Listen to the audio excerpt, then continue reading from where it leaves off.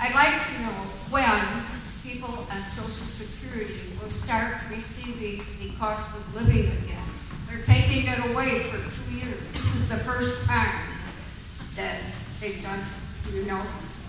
Also, I'd like to address everyone here.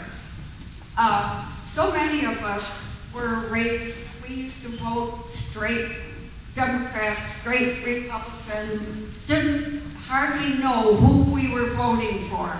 It's time to start reading the newspaper, listening to television, radio, know who you're voting for on both parties. There's good and bad on both parties. The issue on the Social Security COLA, there is a inflation index that is used to determine how much the cost of living adjustment will be year to year on Social Security. That index is faulty because I don't believe it really takes into account what the increased costs are for seniors.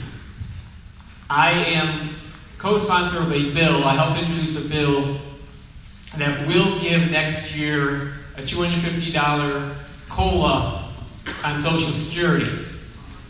This is paid for by putting a tax on those who make over $1.4 million a year. It's for 1 year.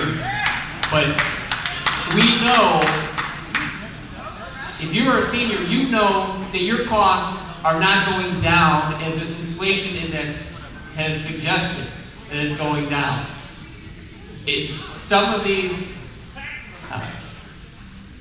we need to make sure if we're going to do something like this, that it is paid for, not just give more money out of Social Security Trust Fund and run that out more quickly. So it's a trade-off that we have to decide whether or not we are going to make that.